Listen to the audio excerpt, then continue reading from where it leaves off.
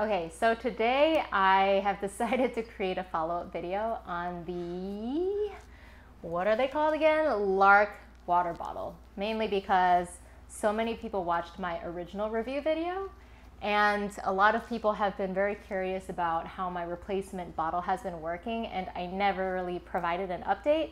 So hopefully this will satisfy a lot of people. For the most part, ever since I started using the replacement bottle, I have not had issues with it. The main thing is just that I don't really use the bottle much anymore. It started to feel a little tedious because I would have off and on time periods where I was using it a lot and then I would stop using it. And then when I wanted to resume using it again, I had to charge the cap first. And I also feel like I have a view on this water bottle that might not be correct, but I feel like I believe that yes, it is a self-cleaning water bottle, but I would not trust for you to never need to wash it manually, right?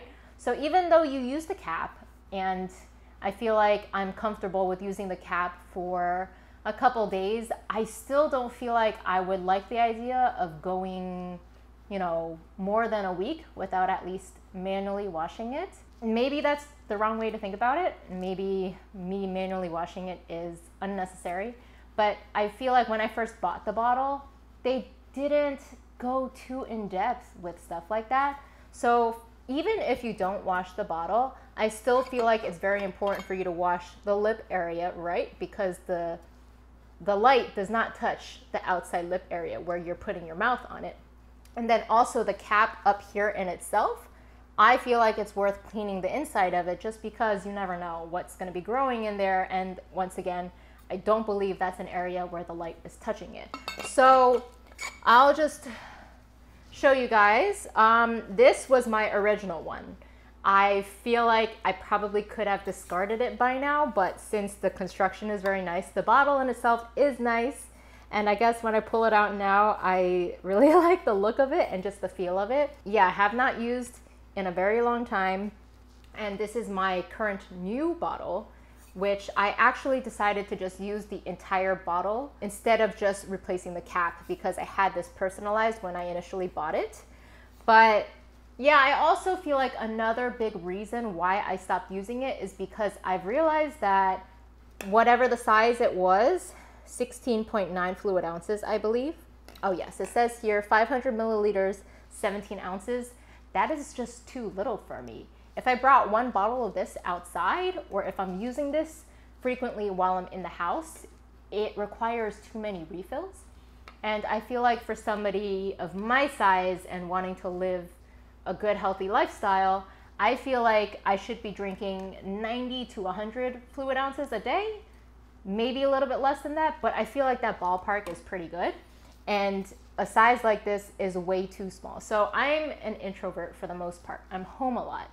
So if I have to keep walking to my kitchen to refill this because I'm chugging it down, for me, if I ever have a drink right in front of me, I am constantly sipping at it. That's just the way that I am. That's also why alcohol is very dangerous for me to just leave sitting there, because I'll just keep sipping it no matter the alcohol concentration. I'll just get myself tipsy real fast. That's also why I decided to buy a hydro flask recently. So this is just something that I started wanting to focus on more again because I feel like the past several months, actually, my water intake has not been ideal. I have a cup over there. I have no idea what the size is, but I feel like I would drink maybe 2 of those a day. Sometimes I would wake up and I wouldn't drink water for half the day, stuff like that. So I also figured that wanting a bigger size than that, so I don't have to keep really refilling it, I decided to buy a 40 ounce from Hydro Flask. And I would be happy if I drank 2 full amounts of these per day. Honestly, this doesn't even feel like that big of a difference. A little bit of width and a little bit of height, but this is just really small.